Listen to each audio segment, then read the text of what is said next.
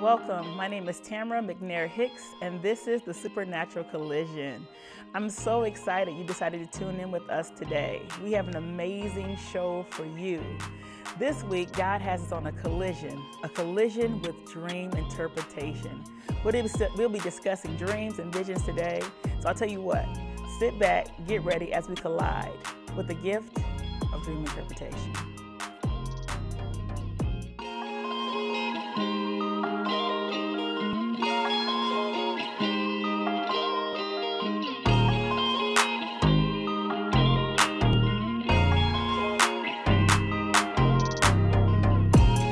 Open up your eyes to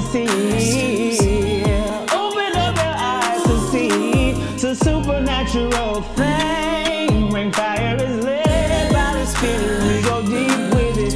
Yeah. We're talking dreams, we're talking visions. It's the supernatural collision, yeah. I'm so excited you guys decided to tune in today. Dream interpretation is probably one of the main things that I do. I love this gift. I love this area. I love what God is doing with this. I hope that you guys will enjoy this.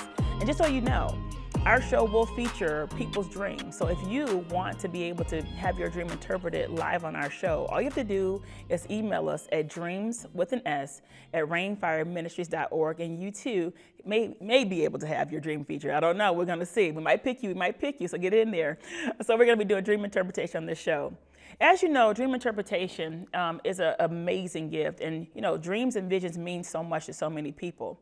As a matter of fact, you spend a third of your life asleep. As a matter of fact, as you think about that, you spend a third of your life asleep, and literally 1/3 of the Bible is dedicated to dreams and visions. Did you know that? It's amazing what dreams can do. You can have dreams from God, you can have dreams from yourself, you can have dreams from the enemy. So it's always important to know which type of dream you're having. You don't want to have a flesh dream. That's what I call a flesh dream, meaning from yourself, your mind, will, and emotions, and try to interpret it, right? You want dreams from God, prophetic dreams. What is God saying to you? So you can have different types of dreams, and dreams are so amazing. There's no limits in dreams. You can do so much in dreams, and dreams are so symbolic. You have symbols, you got colors, you got numbers, you got cards. You have so many things in dreams, but the trick is interpreting them the right way. The only way to truly interpret a dream, without all our other resources that we use, is by the Holy Spirit. I'm going to tell you right now, I'm going to stop right here just for 1 second and say this to you. The Holy Spirit should become your best friend. The Bible tells us that he reveals the deep things of God.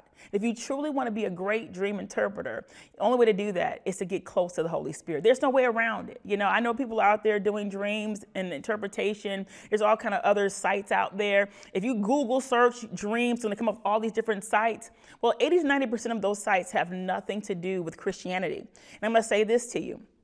Dreams come from God. Even if you're not saved, they come from God. It's his way of speaking to us. And so the only way to be accurate in your interpretation and understanding is to get close to the Holy Spirit. So I'm excited today. Today I have a dream that I want to do for you. I'm going to do this person's dream, and I may do a dream of my own. But I want you to understand that dream interpretation is so close and dear to my heart. Why? Because you can get a dream from God that's for your destiny, for your future, for your calling. It calls you to do all types of things. But you don't want a dream that's about a warning or a correction and you not heed it. It can be detrimental to you as well. So dream interpretation is so important to the body of Christ. And like I said, when you're asleep, that's when God is going to talk to you, right? He's going to talk to us all the time, but mostly when you're asleep. Why? Because a lot of times when you're asleep, he has opportunity to speak to you. So I'm not going to prolong this much longer. I'm going to get into this dream. So the dream I'm going to feature today, it comes all the way from the UK. So I'm excited. This person's from the UK, and they sent in their dream, and this dream is an amazing dream. I'm going to read you the dream. And then we're going to walk through the dream together. And we're going to talk about it. We're going to discuss it. We're going to see if we can get this dreamer the help that they're looking for. And that's, again, I love the fact that God has given me the gift of dream interpretation. And one of my goals is to use it to help the body of Christ. We should always use our gifts and callings to what? Advance the body. So let's get into this dream. Let's see what it says. Let's see if God and the Holy Spirit is going to come in and talk to us today and help us reveal the information to this amazing dreamer. So let's get to the dream. Again, this dream, it comes from our dreamer. We'll call her Jay from the UK. And here's the dream. The dream, so this dream, I was sitting in my car I was sitting in my car and I was watching a group of people. As I was watching this group of people, a lot of turmoil broke out all around them. I was sitting in the car with me and my friend. My friend was in the passenger seat in the front seat. As I was watching, all this turmoil broke out all around. People got into fights and everything. As I'm watching this happen and unfold, the police were called. The police came and they broke up the whole fight. Everybody was sent home. Everybody was sent home except for me and my friend. We were sitting there still in the car watching. The car wasn't moving. The police officer walks up to the car. He was very friendly and he began to speak to us. That was the first part of the scene. The dream then changed to me being back out of the car, more people with me, and standing by a table writing in a book with the policeman standing close to my left side. He made sure to point out to me that I was left-handed. I'm not in the natural. To which I commented that I didn't like left-handed people. I had the pen in my hand but felt awkward holding it. The dream then changed to us being back in my car with me driving, the policeman in the front passenger seat and the female friend in the back, and we were now on the way to a garage to have my purse/handbag repaired, as the closure had broken and the purse now seemed like a lock on a car door. I thought of calling a garage that deals with that type of repair, but ended up stopping at a nearby garage to ask a mechanic friend where to go. He sent me to a nearby repair shop who deals with that type of repair. On arrival, my friend and we sat in the car while the policeman stood outside waiting for me. My friend commented that he was just standing there not being helpful. I got out of the car to go to the repair shop, and at this point, I awoke from the dream. What an amazing dream. And dreams that are long like this, I call them movie dreams. So all you movie dreamers out there, I got some help for you too. You dream in movies, you dream long, I got some help for you today. So let's look at this dream and let's kind of break it down. We're gonna go by paragraph. And a lot of times you're gonna see the same or similar themes throughout the dream. So in the first section of her dream, if you remember, she was sitting in the car, her friend was in the passenger seat, and all this chaos broke out around them. So what do you think that means? Well, she's in a car, number one. So let's think about what are cars? Cars are going to represent your ministry or what you're called to do. So at this point, her car is not moving, but she's sitting in the front seat and she's watching all these people around her, and it's chaotic. Her friend's also with her in the passenger seat. So this person is riding with her, a person close to her, a person that's with her most of the time, right? And so all this chaos is breaking out all around her, and she's watching it. The police are called. They break it all up and tell everybody to leave except for her. Why would they do that? Well, one thing you have to think about is that in her car, she's sitting there, but she's not moving. So if you're in a car and you have a ministry, shouldn't it be moving forward? But hers wasn't. She was watching something. What was she watching? Chaos and confusion. So in this part of the dream, we can see that she was focused on the wrong thing. She's looking out her window and she's focused on everything around her, but she's not focused on what she's doing in the car, her ministry, or where she's supposed to go. So here we see that God is bringing the theme in with this particular dream, that her focus is off. What she's looking at, the people that she's around. And think about it, there was people all around her, but they were in chaos. They were doing all types of things. And this is where her car was sitting, where it was parked at, meaning that she can't move forward because there's so much confusion around her. And now she needs to figure out how to get her focus off of all the confusion. How many times in your life has the enemy come in and you can't figure out which way to go because there's so much noise? This is when you have to get focused. This is when you have to decide that maybe stuff around me is the wrong focus. Next, what happens is the police officer shows up. He's very friendly to her. And what does he do? He knocks on the window and begins to speak to her. So when somebody knocks on your window, what happens? It gets your attention. So here in this part of the dream, and remember, policemen in dreams can be usually like God's agents, or they bring justice to a situation. So in this part of the dream, God is trying to do something. What? Get the attention, refocus the person. Because right now he needs them to do something and they go somewhere, but right now they're being still. They got somebody in the car with them, but there's a lot of chaos. So once he got rid of all the chaos, remember the police got rid of everybody except for them, and he knocked on the window. So God said, I'm going to remove all the distractions around you. I'm going to get it all out of your way, and I'm going to bring you back to focus. I need to get your attention. This is an amazing dream. So then the dream changed. Now this is a scene change in the dream. So then the dream changed to me being back out of the car, more people with me. Now I'm going to tell you right here, we see some issues here. You know, the police came and did what? They moved all the people, but now she's in a car again but more people with her. So there's some issues there with the dreamer that she needs to kind of be mindful of, right? She said, I'm standing by a table writing in a book with the policeman standing close to my left side. He made sure to point out to me that I was left-handed. I'm not the natural. To which I commented that I didn't like left-handed people. I had the pen in my left hand, but it felt awkward holding it. So I love this. There's a lot of left hands in here, right? Left, left, left, left. The police is on the left, left-handed. All these things are left. So we're going to look at what does left mean in dreams? What is left-handed? What is left? You're going to look at those types of things. It's going to help you begin to focus the dream. Well, for her, she's standing there holding a pen, and the policeman says to her, she was writing in a book, and the policeman standing close to her left side. And he said to her, you know you're left-handed. So this means that the dreamer has some things that God wants her to do, but she doesn't recognize it in herself. It could be writing. It could be something he wants her to do in the writing arena, but she can't recognize it. She doesn't even like left-handed people.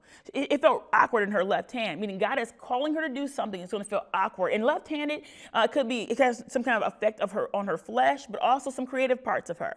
So I want you to think about it like this. When the Bible tells you don't go to the left or to the right, it's a lot of times it's telling you don't move, right?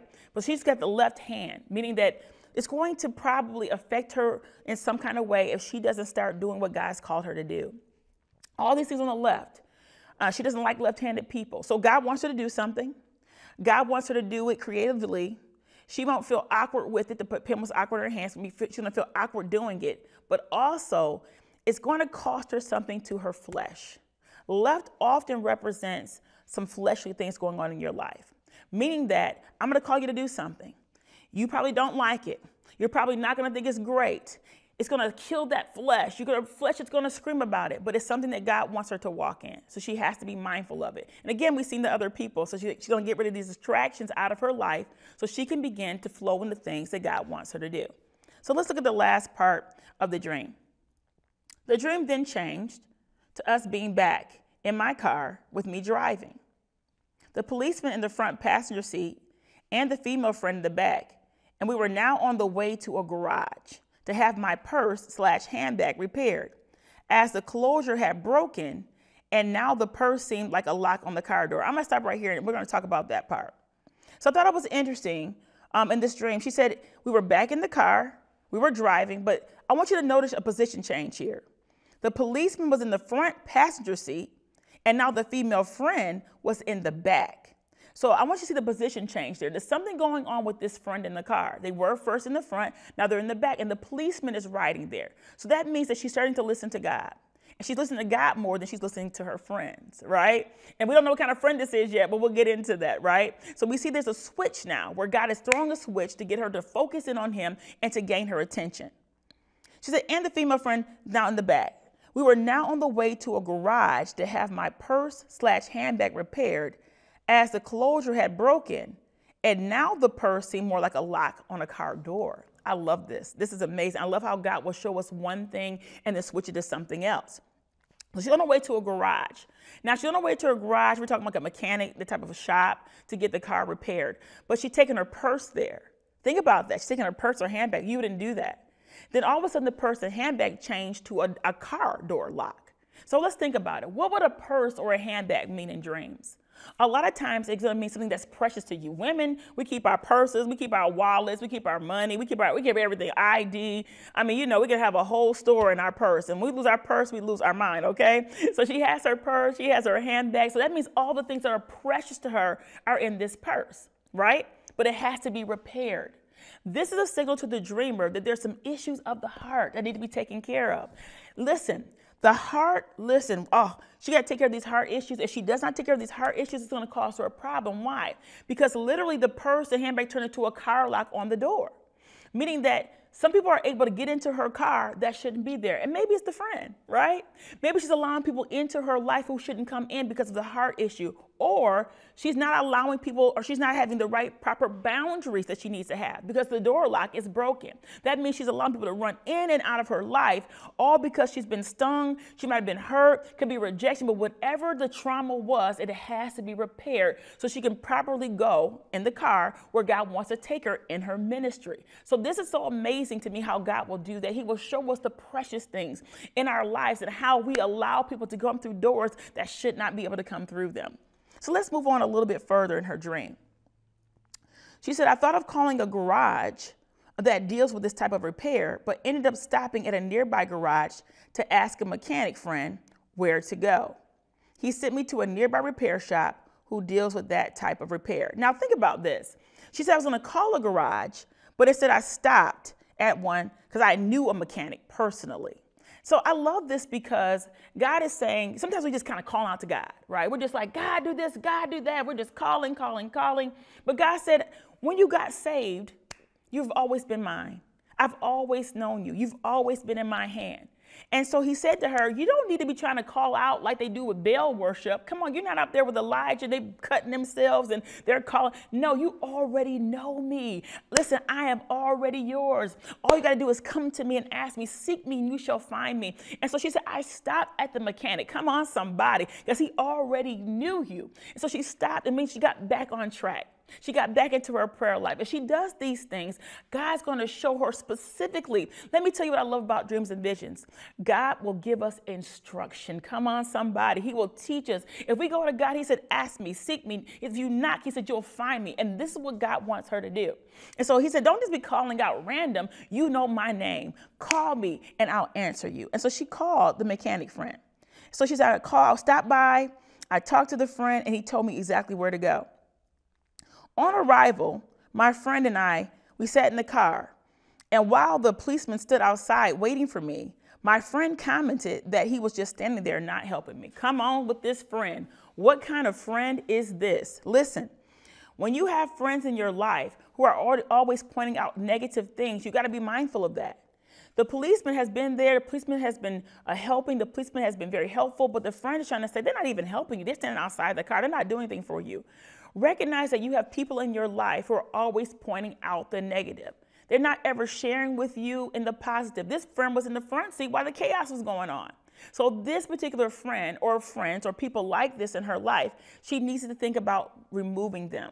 When you have people in your life and who suck on you, who are leeches and things like that, you need to let those people go. I'm not saying being mean to them. You don't have to tell them off, but what you do have to do is let them go. Pray for them. But you need to move into arenas with people who can do something for you, who can help you in your destiny, who can push you to your next level. This friend was only pointing out the negative, okay? Then she says, I got out of the car to go to the repair shop. And at this point, I woke from the dream. So I got out of the car to go to the repair shop. And at this point, I woke from the dream. So I love this part because at the end of her dream, she got out of the car to go to the repair shop. And so that means that what? She finally made a decision to follow God. She made a decision that no matter what people are saying, things around her, all the other things, she said, I'm gonna follow God. I started a path with him. I'm going to get myself together and I'm going to refocus. I'm going to move my ministry in the right direction. So this was an amazing dream. And so dreamer, we just want to pray for you. We're asking God to bless you. We're asking God to keep you. We're asking God to continue to push you in the right path. I love this dream. It's an amazing dream. And so you too, again, you can have the same type of thing. Just email us. We would love to feature your dream on here. But I want to share something with you guys today. Recently, I had a dream, and you can have dreams and visions. Again, you can have when you're awake, you can have a dream. You can have a sleeping vision. So it's not necessarily by whether you're awake or not. It's whether you have a lot of symbolism or if it's more literal. And we'll get into that in one of our further episodes. But this time, I did something called 40 Days of Prayer. And we were praying for 40 days. We prayed for miracles. We were praying. They had another 10 days of prayer. So we do a lot of prayer as a part of our ministry. We believe in praying at Rainfire Ministry. So if you're not a prayer, come on. You got to learn how to pray, okay? But we love to pray at our ministry. We believe that it opens heaven and brings God closer to us. And I just love it. We have to get into prayer in our life. You cannot really do anything in God without prayer. If you're a prophet, especially, and you tell me you don't pray, I don't want your prophecy. I'm just going to let you know. I need a praying prophet. Amen. So what I'm saying is this, though. during one of our prayer sessions, the Lord took me into a vision. And I often get a lot of visions during prayer as well. But this one really, to me, identified with what's coming as part of the next season of our life. And I do believe we're already entered into a new season. So during this particular prayer session, I'm just going in and I'm praying. And all of a sudden, I go into this particular vision. Now, in this particular vision, I'm kind of standing, watching in. And it reminded me of the chapter, I think about 14 in Luke, where the man was preparing a banquet, right? So it was a parable about a man preparing a banquet, and he was preparing it for the people to come in. He invited the people to come in. They said, we're too busy, we're not coming, right? So he said, go out and gather all the other people, right? And so it reminded me of that, because in the vision, I could see the Lord standing behind a table. And as he was standing there, he was rearranging the tables. They were flipping like this, flipping like this, flipping like this. And when they finally flipped and turned, they were all kind of facing this way. And so he was standing behind them, but he was decorating all the tables. He was putting white tablecloths on them. I mean, it reminded me of a wedding. It was beautiful. The tables, the goblets. I mean, it was phenomenal. It was so pretty. I remember looking at it thinking, wow, this would be amazing for a wedding. Matter of fact, we used to have an event planning business. So it reminded me of that so much. I love how God will use those different things in your life, in your visions and dreams. And so it was beautiful setup. Gorgeous. And then all of a sudden I seen these gold goblets begin to appear. They appeared all over the tables. And then the particular table that the Lord was standing at, it was probably like 4 or 5 of these gold goblets, and there were wine in each of them. And as I'm looking at them, I see all these people begin to come in. So people began to flow, they began to come into the room, and then all of a sudden God did something that I have not seen before. He lit them on fire. Boom, boom, boom, boom. All the goblets and the wine in them were on fire. And these people began to come into the room. So remind me of another invitation. In that parable in Luke, God was inviting people to come, and some didn't want to come. But the ones that did came, they were able to partake. And remember, that's how we as Gentiles were able to come into the body of Christ. And so these goblets are sitting there, they're on fire, they're beautiful, and people begin to come into the room. As they come into the room, they begin to pick up these goblets. Some people are sitting down at different tables. They pick these goblets up and they begin to drink them. And as they drink them, this thing happened to them. I seen them drink, and then all of a sudden this fire shot up through their face into their eyes. And the eyes did like this, and I could see flames. So everybody who picked a cup up and drank it, that was what happened to them. And so then I came out of the vision. And the Lord began to speak to me about this vision. First of all, again, a lot of times you see in dreams and visions, it's going to be a likened to some kind of scriptural text. Always look for scripture. Always look for biblical understanding of your dreams and visions. And so the Lord gave me that scripture in Luke where it talked about him inviting. So there's a new invitation for this season that's being sent out to the people. God is inviting us into a new season. And the thing I love about it, though, is that in this one, the tables were turning. The tables were turning. The tables were turning. That means that God's about to turn the tables in this new season. It's going to be something different, not like before, as he begins to turn and shift these tables. And the thing I loved about it was there are these goblets there with wine. And I remember one time I had a vision where this goblet had wine in it, and the hand came out and it turned the glass up and tapped it. Tap, tap, tap. He said, drink ye all of it, right? He said, drink all of it, all the bitterness, drink all of it. They were drinking these goblets, meaning that God's going to do something new in your body. Wine. It was the wine. It's a new wineskins. It's new. So God's going to do something, a New Testament. Come on. A new wineskin. It's about to do something new in you. And those who drink and partake of it, what happened to them? There was a fire that lit.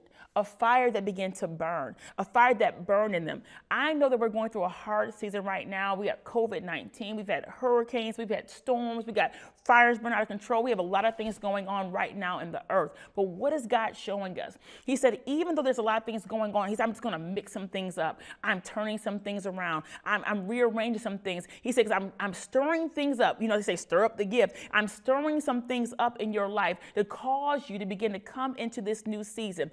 In this season, he said, I'm looking for those who are willing to drink of the new cup. Come on, somebody. It's a new season. It's a new time. It's a new opportunity for you to be a partaker of this new thing that God's doing. And as I've seen the people walk in, some of them look confused, not really sure what to do, but they picked up the cup and they drank it. Come on. Who can step by faith in this season? By faith, you got to come in there and drink up the cup. Listen, there's going to be some bitterness at the bottom of that cup, but at the top of that cup was some fire. That means that God said, I want you to drink of this new thing. It's going to cause a new fervor, a new fire, a new burning, a refreshing, a restoring. We know that fire does several things in Scripture, but in this particular dream, what did it do? One, the fire comes to purify. Come on, somebody. It's going to burn out some things on the inside of you that just been in you. God's going to burn them out. And then two, what is it going to do? That fire is going to come to what? Reignite you. I know you're going through a hard season. You might have some grief or some things in your life, but God's going to reignite you. So what God wants to do in your life is to give you a new testament, a new season, and light you on fire with what? The glory of God. I'm so excited for those in this season who God's inviting into the glory realm. He's going to invite you in this season. I know there's some things that are going on in your life, but I want to tell you right now, like the first dream, get your focus. Come on, focus in on God in this season. Get into prayer. Get into the Holy Spirit. He wants to do something new in your life. I love this dream. I love it in this particular vision because God is literally inviting us right now. I want to invite you right now. And some people that watch may not even be saved. You might say, I just want to hear what she had to say. If you're not saved, I want to invite you into the kingdom of God. It's so important that you begin to understand who God is. You might be watching. You might have been in the occult. You might have been in some different practices. And you're saying, I want some of that. Well, what God wants to do is he wants to invite you to the table. And so we're just putting the plea out there for you to be invited to the table. I'm so excited you decided to tune in again today. A supernatural collision. I believe that God is going to use this to bless your life.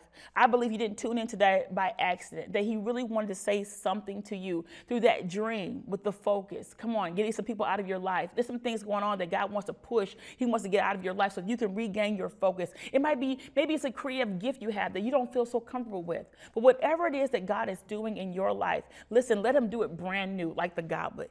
Listen, I'm going to invite you to take a drink today. Let God do something new in your life. Let him rearrange you. Let him just come into your life. Let him reignite you and bring a new fire. Let God do it for you because God wants to do it. Now, thank you so much for tuning in to Supernatural Collision. We thank you so much for tuning in. Tune in next week as we go further.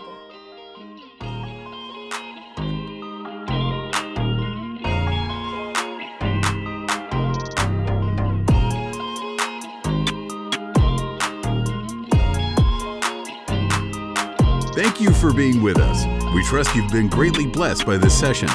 For more info and further training, visit us at www.rainfireministries.org.